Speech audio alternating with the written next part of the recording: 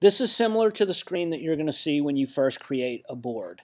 Now, what I do have here is I have my workflow of how I tend to interact with my leads that I've set up that fits my particular business. You can add and delete these lists as you see fit. When you start a new board, you will only have one of these cards or one of these lists, and then you'll have another add a list button like this one over here to customize it for your needs. Let's go over a little bit about how I use this for my workflow. So I have one first list here, which I call leads, and on every one of my boards that I make, my first list is always the same. It always have templates of cards that I'm going to be using in the board, and it has a key for how I color code those cards.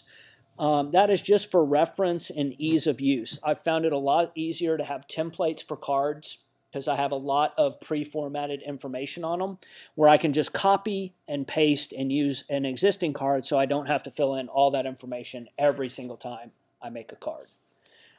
I have a lead queue. My lead queue does not include my entire database of names that I'm cultivating for real estate. So traditional real estate wisdom will tell you you need between 500 and 1,000 contacts in your database to have a sustainable real estate business. And that's just too many names to have to track all the time. So what I do is my lead queue is a representation of the people I interact with that have expressed interest in doing a transaction within the next 12 months. So I put them in this list so I can kind of know what's coming down my pipeline over the next year. I have a 30-day lead queue. I do this because there are certain activities that I have created that I do before a person gets ready to start the process, and I like to keep track of that. I have a list for active buyer. I have a list for active sellers. I have a list for closed and funded throughout the year, and then I have a list of people, maybe leads that I've lost the deal on. I just like to keep track of that at the end of the year. I will delete all of these cards that are in here or move them back to the queue if they're going to do a transaction soon or archive them, but it gives me a quick and dirty look at what I did over the previous year. Now, to transfer a card from one to another, all you do is drag and drop through the process as they move through this pipeline, right? So that's the workflow that I have set up that works best for me. Let's talk about these labels for a little bit. Now, Trello makes consistent updates and improvements to their system all the time. And one of them that they've made recently is when you click on this, it actually shows you what the label is. It used to not be that way, which made the key all that much more important. And now that they have this feature, I don't really need that key any longer, and I probably will delete it from a lot of my boards. So in Trello speak, this is a list, and this is a card in a list, which basically I like to think of as a Post-it note. This is the front of the Post-it note, and when you click it, this is what is considered on the back of the Post-it note. So I have a lot of information here, right? I've got the lead's name, what kind of transaction they're planning on doing. I have a label as how good of a lead I think they are. I also have a due date. This due date is the next time that I need to interact with this particular lead.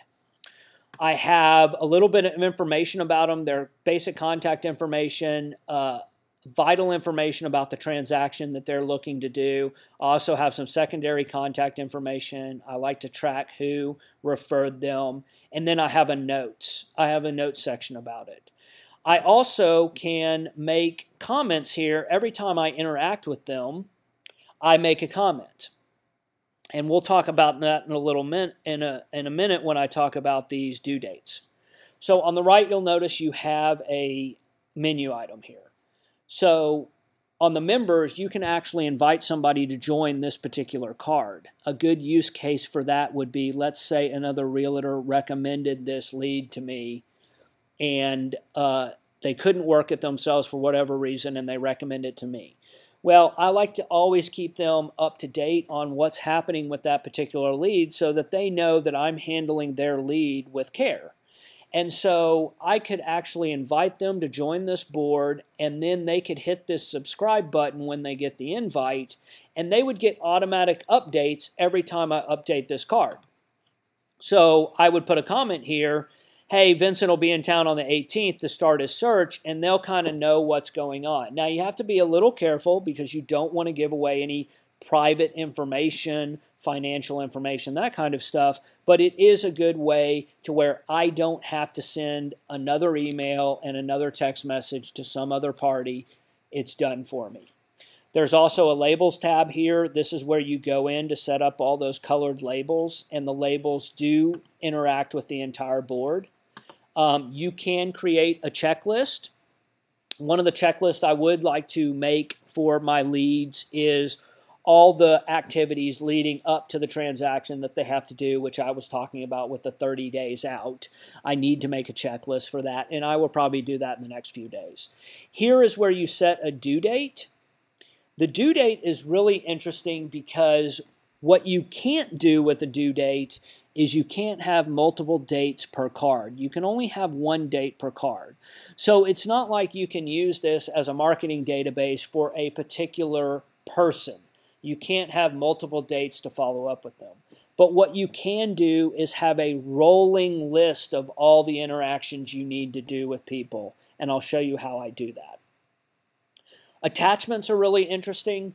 I don't use them too much because Trello does have a cap on how much data you can use, and attachments in real estate tend to be very large. We deal with transactions. We're very paper intensive. I try not to use Trello to track some of that stuff. I just don't find it necessary. Other people might.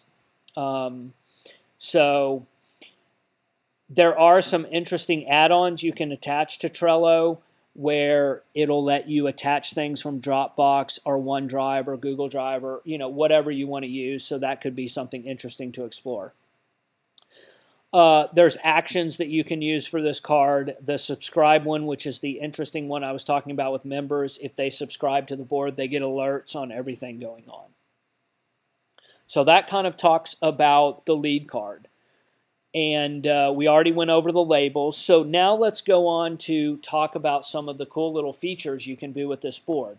So I talked about having this next interaction with this client on October 18th. And if you can imagine, you would have 20 or 30 cards here on people that you think are going to be doing business within the next 12 months, and they have different stages that they're in. So if you click on this calendar here, and I'll show you how to get this calendar button here in a minute because it's considered a power-up in Trello speak, but you would have all your interactions here. So if you notice, on the 18th of next month, Vincent Vega has an activity that I need to take care of. If I click on this card, I can quickly reference why I'm doing this activity because I've made a comment down in the comment section that says he's going to be in town to start his search, so I know. Now, if he came into town and we didn't find anything and he was going to come back a month from now, then I would put another comment that says he will be back in town on December 15th, and I would go up here and change the due date to that next date. That helps me keep track of all the activities I have to do with the leads that are in the queue. So let me show you how I get, and you can do a month view and a week view, however you want to do it. Let me show you how I got the calendar in the first place. If you click this, these are all the options you can do for an entire board. So you click on the menu. Here's the team members. I'm a team member on my own. I don't work in a team, so it's just me. But I do have other non-team members added to this board because I like to share my templates that I've created so that other people that want to learn this system don't have to do that. And these are people that are in my office. You can change the background color of the board. I do use some of that in my buyer and seller transactions. You can filter cards. You can add stickers to them. But the most interesting one that I like is this Powerup section. So if you click on Powerups, these are other services that you can integrate into Trello, which is really interesting. So if you scroll down here, here's a calendar. And because I have it enabled, there's a little settings feed. Now, I have this enabled as an iCalendar. Why would I do that? Well, now, if I enable that as an iCalendar, if I go back to the calendar, this I can now add to my cell phone outside of the actual Trello app. So I can view it on my calendar of everything I need to do today is now updated with this included, which I find to be extremely nice. So if we go back from the power-ups, one other feature I want to definitely show you is, let's get out of the calendar, and these cards. So there's two ways to create these cards. The first way is, like I said, you can click here and you can copy the card and create a new card. But sometimes I don't like to do that because that can be a little time intensive. I'll do it if I happen to be in the Trello interface. But I find it to be a lot easier to use another setting, which they call email to board settings. What this allows you to do is send an email that directly sets up a card. So let's go through that. And I'm not going to share that right now because when I click on this, it actually shows you the email address I use, and I don't want to broadcast that. But let me go through really quickly how I do that. So let's open my mail account. And what I've done is I've copied that email address that they give you, and I've set up a contact in my system for the sales pipeline template. The subject is going to be the title of the card. So Marcellus Wallace is a new contact that I've just interacted with. Wallace. And I talked to him, and I think he's a hot lead. He is going to start looking immediately. So you can put hashtag hot, and that will automatically add the label to it, right? Which is great. Now, the body of the email becomes the description of the card. So what I've done is I've set up a signature for a sales lead that automatically populates how that's formatted, so I don't have to do anything. It makes it easy. So I now enter their email address, their phone number, and all the vital stats into this email. Bam. It's sent off. Okay? Let's go back to the board. There's my card. It's labeled with the hot lead. It's got their name. And if you open it, it would have all your information here ready to go. Now, one downfall about this system is if you do it this way, it will not add a checklist. However, if you add a checklist to your template card, when you click on the new card and hit checklist, instead of just add, there'll be another box here that says you can add it from another card. So you could have a pre-formatted checklist on here that you could simply add. It would have all the items, and it would add the checklist. That's a very good setting to have because it cuts down, again, on the amount of work you have to do. That is an overview of how I use Trello to manage my sales pipeline in the real estate industry.